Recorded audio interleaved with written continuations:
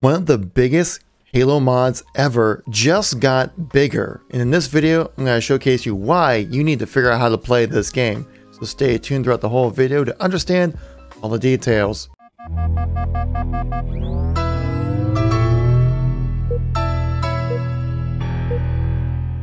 How's it going, everybody? It's Kevin here once again, giving you a different kind of video today. We're doing a mod showcase video. So if you want to see more videos like this, make sure to tap that like button. Let's me know you want to see some more content like this. If you want to stay up to date with everything going on with Halo as we ramp up to the release of Halo Infinite, make sure to tap subscribe on the channel here, guys. Let's get right into the content here. So the largest mod probably ever has just been updated. Yes, right, guys. This mod is called SPV3. You might have been seeing a few videos going around on YouTube recently about this mod. And let me tell you guys, it's such a unique experience that it's really something you have to play to truly understand and appreciate. But in this video, I'm going to showcase you everything you need to know about this mod, everything that it offers, and why you really need to play it. So what is SPV3? Well, it's a Halo C campaign mod, to put it in short, but that completely understates what it actually does to the game. This mod completely overhauls the visuals of CE, updating all the textures, all the lighting, and actually creating new areas as well. This mod also brings in a new faction of enemies, the Brutes, into the game as well. Brand new weapons that are seriously a must play to truly understand the quantity that there are in there. If I had to label every single new weapon that's in this mod, but guys, you'd be here for like at least an hour, probably, me detailing everything. But they put in like a grenade launcher in the CE. We have the Brute Plasma Rifle. We have like a Brute Needler, which is kind of really cool as well.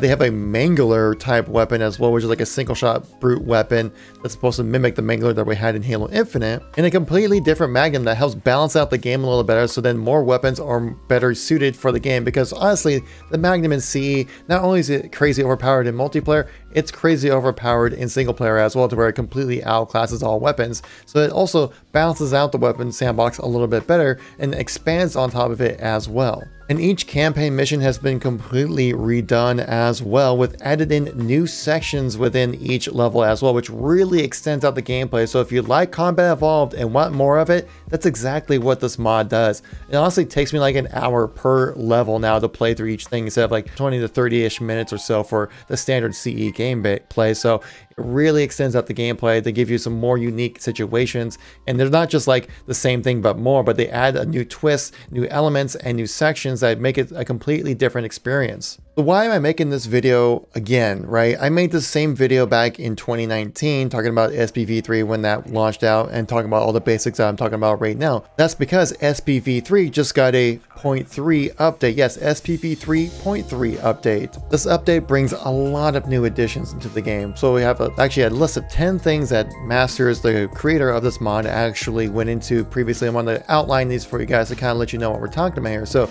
number 10, they added in post-processing visuals as an ambient occlusion, depth of field, HDR, and a lot more right there. 9, we have ray tracing enabled on some cards if your card can handle it.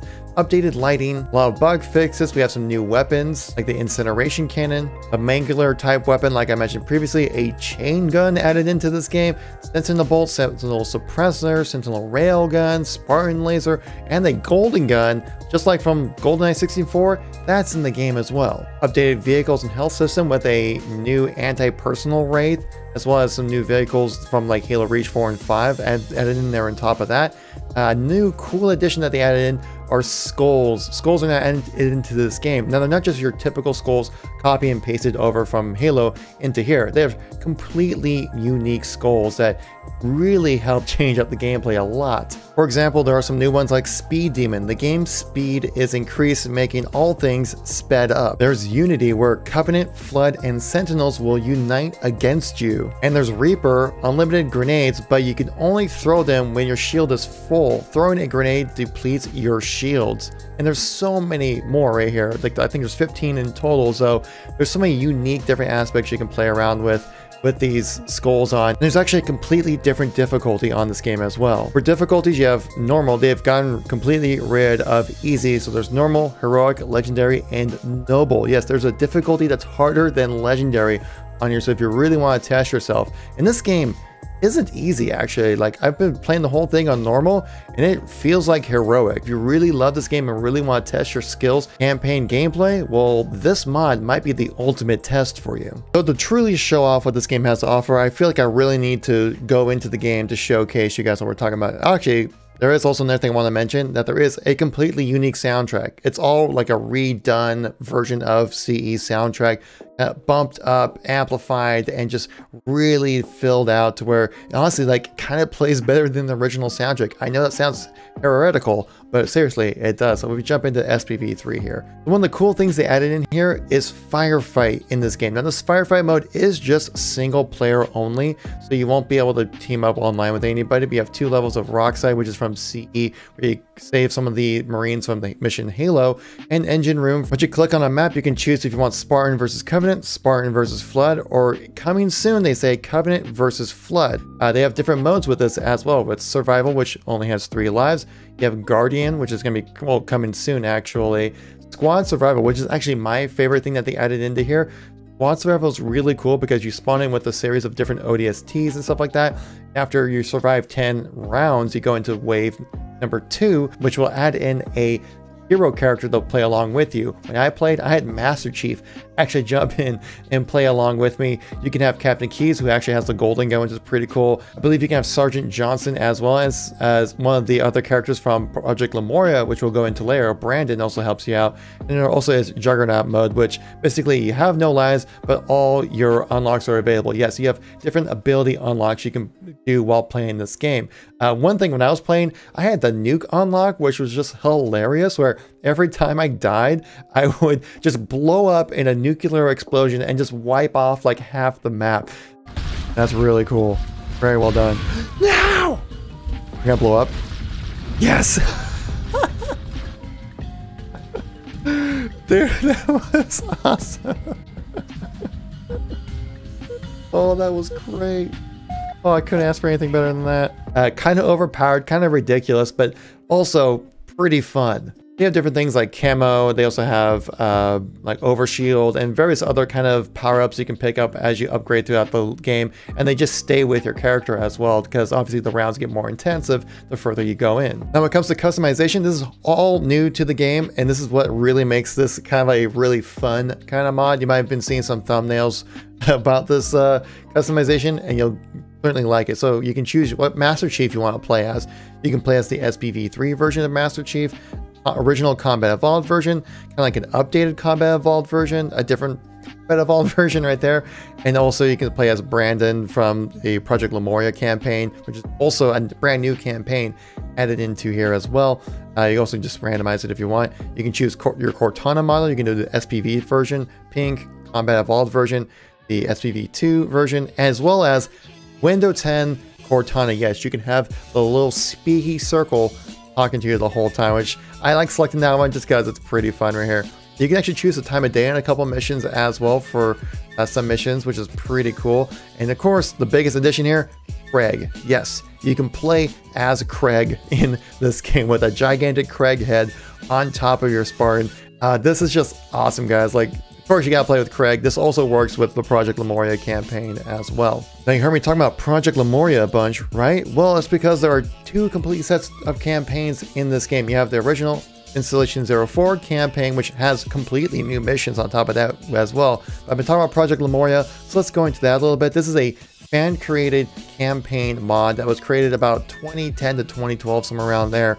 And it's been updated with this updated SPV graphics for this mod as well. And this is a completely fan-created campaign. Now, the voice acting can be inconsistent at times, but there's so many unique gameplay elements. It's actually a really fun story, a really fun gameplay elements that you guys definitely need to check out. This is one of my favorite parts about this mod. You just absolutely need to jump in and play. Now, this isn't just CE's campaign added in here. You can tell that they actually added in some new stuff right here. Like I mentioned earlier, they have new sections for a lot of these classic levels right here, but they also have completely redone missions like Silent Cartographer Evolved. It's just kind of like a more elaborated version of Combat Evolved's Silent Cartographer mission, and it just like completely turns it on its head. You still hit the same points that you do within the game, but it's completely redone to almost a way more interesting than the original. Like, I can't praise this enough. Like, it feels like a completely new campaign mission, yet completely familiar at the same time. And this campaign is divided up into two parts. You have the landfall missions and you have the outbreak missions, obviously with the flood. You have your typical missions that you do, which again are all completely remastered, but then you also have three completely different missions here. So you have No One Left Behind, where you jump in and try to save in some Marines. It's a completely new mission, like completely, when I say completely new, like it's brand new mission that only can be found in SPV3. You have the Commander mission, which you actually get a chance to play as the Arbiter. Yes, Thel Vadam, you get to play as him along with Artas Vadum and a created character within this as well. Because if you guys remember, within the lore of CE, that actually Thel Vadam, the Arbiter, was on the CE's Installation 04 ring, so it takes the level of Silent Cartographer and completely flips it on its head, playing as the Arbiter against the Flood. I've put a considerable amount of time into this. I put 2 streams of playing SPV 3.3 together, just for you guys to check out if you want to. Again, my Twitch link in the description down below. From my experience, that it's a ton of fun. Like, this is, it's not just like retreading over Combat Evolved. Like, this is like a completely new take on the game, yet so familiar at the same time, where it still feels like Halo, but it also has a completely new experience, which is just so hard to ride that fine line, and they do a great job of it in SPV 3.3. I did try cranking the settings up all the way on my computer, and it does seem to be a bit chunky on some of the frame rate, which can be understandable since they're working with such an old engine and it's a mod, so you gotta give them a little bit of a pass when it comes to performance on here, but they do a great job at the best they can. So if you have a really high-end PC, probably maintain some solid frame rates. I had to tone down some of the settings like ray tracing and some shadowing and stuff like that, just to kind of make sure I had a solid frame rate. But once I toned in those settings, it was running perfectly fine for me. Now, what you need to be able to download this game is that you need a legitimate version of Halo. That could be actually from the MCC. You can also have Halo Custom Edition. That one works as well. I'm assuming most of you watching this channel probably have it on the Halo CE on the MCC, so all you need to do is just install this mod into the same folder on PC that you have Halo Combat Evolved installed on, and it starts working right away. It will not affect your Combat Evolved in any way or form. This is just like an additional add-on. It just needs to be able to recognize that you have a legitimate version of CE on your folder. And yeah, that's SPV3. It's freaking amazing. I guarantee you guys, you absolutely need to get a chance to go jump in and download and play this game. You can probably see a lot of other content creators making videos on this as well if you want to learn more about it, or see some more gameplay, or have their own point of view take on it as well. From my experience, it's amazing. It's a must play if you're a huge CE fan like myself. So if you guys like this video, so make sure to tap that like button. Let's me know you want to see some more content like this. Check out the videos on the screen right here. I got a link to all my news and informational videos if you've been out of the loop for the last few days or so. Thank you so much for watching. Greatly appreciate it. I'll catch you on the next one. Peace out.